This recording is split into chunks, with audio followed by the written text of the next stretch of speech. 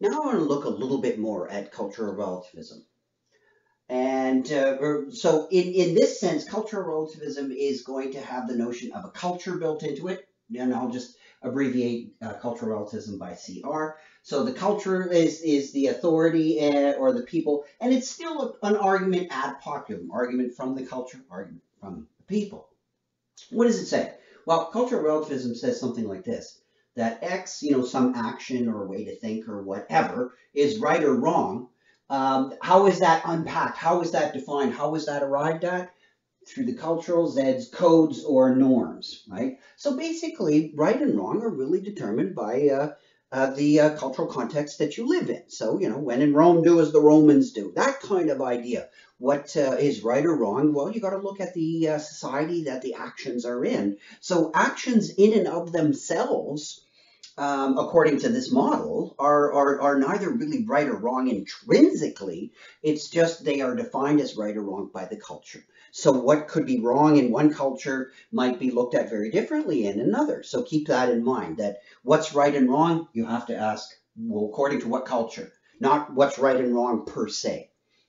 Okay, so why do some people agree with agree with this position of cultural relativism?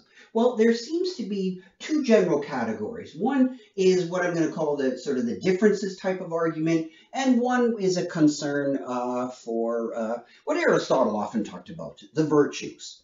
So let's first look at the difference argument.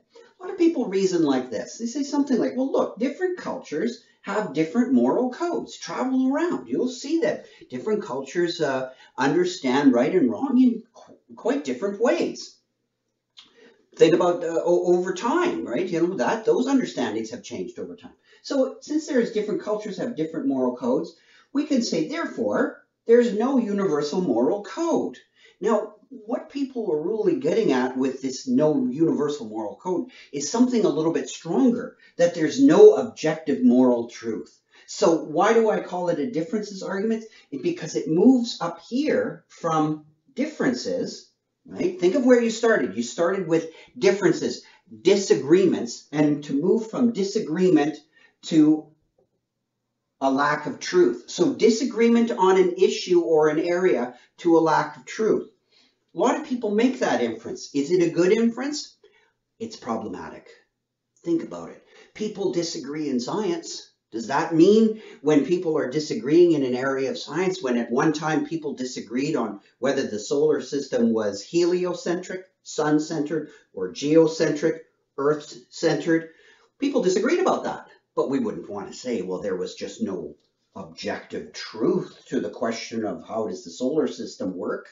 So keep in mind that disagreement is not really a good basis to infer no truth. And that's exactly what this does. So think also about how much is the nature of the disagreement. When cultures have different moral codes, different moral practices, is it that really that the practices are so different? Or is it the case that a practice is really made up of a couple of more elementary parts, namely a value and a situation? So when two communities could have very similar values, the standard example is the ancient Spartans. They loved their children, so did the Athenians. So they both shared the value of loving their children, but the Spartans practiced infanticide, which appalled the Athenians. But why did they practice infanticide? Well, they had, maybe a rougher kind of existence that they had, or some other kinds of environmental conditions. So some people say that even the differences in the underlying value that the code expresses, they could be actually quite minor. That is, that different cultures may have very similar values, but they're expressed in slightly different practices because of environmental conditions. All I'm trying to get across to you is even the notion of an environmental practice and all this is quite subtle and complicated. And you can't just assume that just because there are differences, there's no moral truth. There may not even really be differences in terms of the values that the cultures hold. So this is not really a very good argument. It's it is an example of a fallacy. All right, so that's the first reason. You can look at that why people sometimes hold cultural relativism as a proper philosophical position, but it is problematic.